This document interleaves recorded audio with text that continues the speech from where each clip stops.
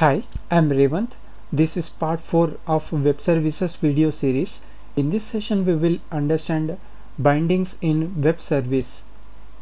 Important synopsis we will understand in this video are why bindings are required, types of bindings, creation of proxy with bindings.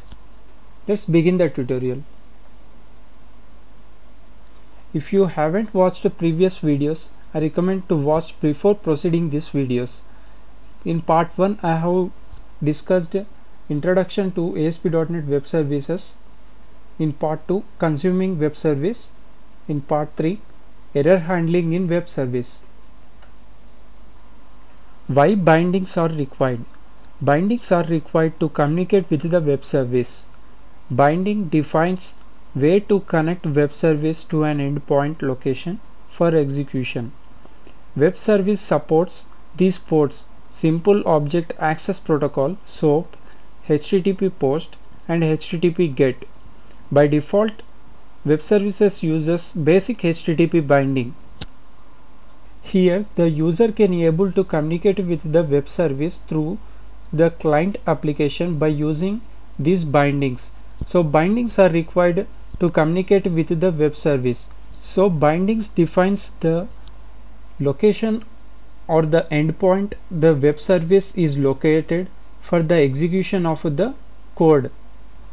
Types of bindings: TCP binding, WS dual binding, web binding, MSMQ binding, federated WS binding, peer network binding, MSMQ integrated binding, and net TCP binding, etc. SOAP binding: it allows us to specify SOAP specific details like SOAP header, SOAP encoding styles, and SOAP action, SOAP header, like the tags SOAP binding, SOAP operation, SOAP body. Creation of proxy with bindings: when client consumes the web service through an URL by adding service reference, client can able to create the proxy classes.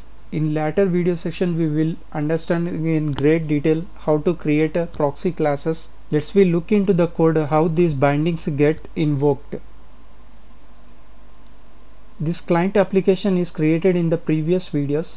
If you haven't watched, I recommend to watch before proceeding this video. In this video we already consumed the web service. Once we consume the web service, system.service model bindings get invoked. So this is the behavior, bindings, and the client. Binding, look at the binding. There is basic HTTP binding and client, this endpoint tag, address binding, binding configuration, contracts, and the name. We will understand more detailedly what is the address, binding, and binding configuration, how to create these endpoints in the later video session. Thanks for watching. For references and resources, visit these links and subscribe to my YouTube channel for email alerts. Thank you.